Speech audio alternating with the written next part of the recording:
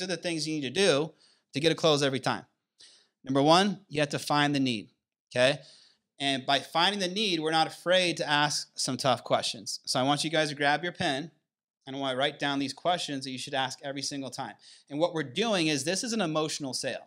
So it's almost like with these questions, we want to cut them a little bit. Like, ouch, ouch, that hurts. And then we want to be the Band-Aid with the policy, put it on their shoulder, like, it's okay, I fix it up for you. We're the Band-Aids, right? So if you're not cutting them a little bit, you're not making some pain, then you're not asking the right question. So here's the first question. You need to ask this every single time. Hey, Grady, so I'm about to ask you some tough questions, but this is some important coverage, okay? So we're going to get serious here for a little bit. But let's just imagine for a second that you died yesterday. Okay, it was a car crash, you had a heart attack, aneurysm in your sleep. You woke up today and you're a ghost, right? You're coming back to your family and you're coming back down, you're looking at them right now and you're like, what's the situation look like for them financially? You're not here today. It's tough. Okay, how much money are they losing? Probably all of the household income. And what are some things that would change for your family if that happened? Would they lose the house? Probably, yeah. Okay. Would they be able to pay their bills? No. Okay.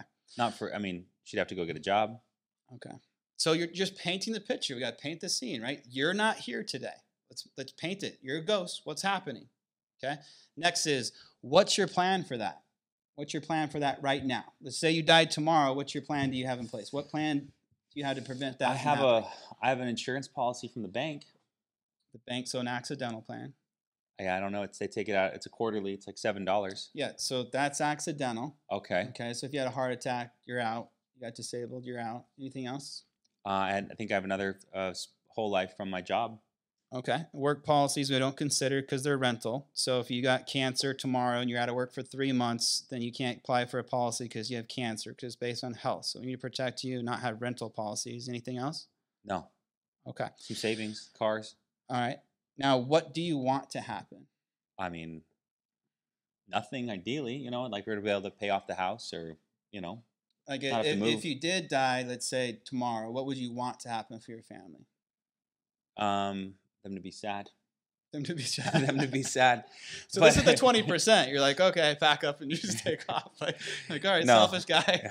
I'm getting out of here. This guy's selfish. He's probably gonna stab me. Who says that? I want them to not have to change the way they're living right now. I'd love for them to be able to be okay. I don't. Yeah. So basically, what we need to do is replace your income for 5 years so their lifestyle doesn't change. Okay. So that's what we're going to talk about today, and let's make sure we can get a solution in place. Now, these are all customizable, right? So if you're not liking the budget, we want to find something to budget, but let's make sure we have a plan in place so your family can keep the house and lifestyle doesn't change for them. Okay. Okay. That's why we're here today. Okay. That's where it's sold. Okay. Before any prices, before anything else you give out, it's sold with a need. So be okay with asking tough questions.